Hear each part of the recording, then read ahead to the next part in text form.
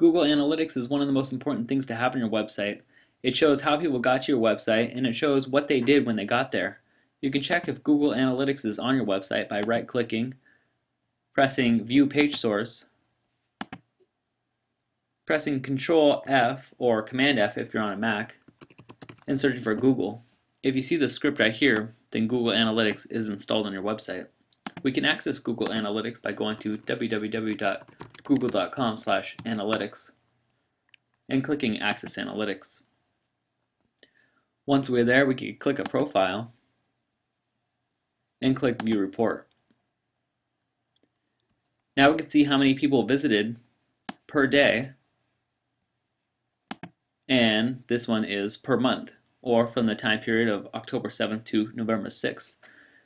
We can also see how many pages those people visited. We can see that they visited on average 2.62 pages, and that equals this number of page views.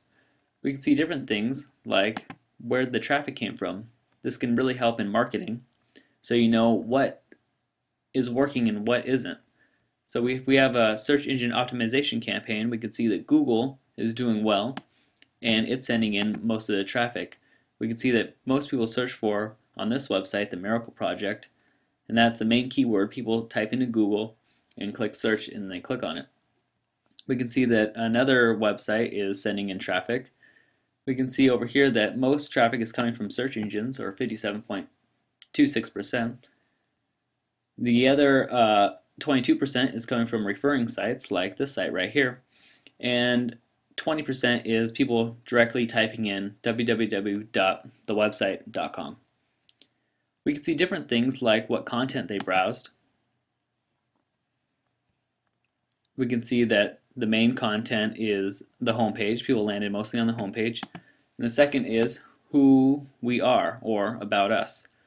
This is the About Us page. And the next is the store. So we can see what people do. We can also see in-page analytics, which is a more visual breakdown of what people click on.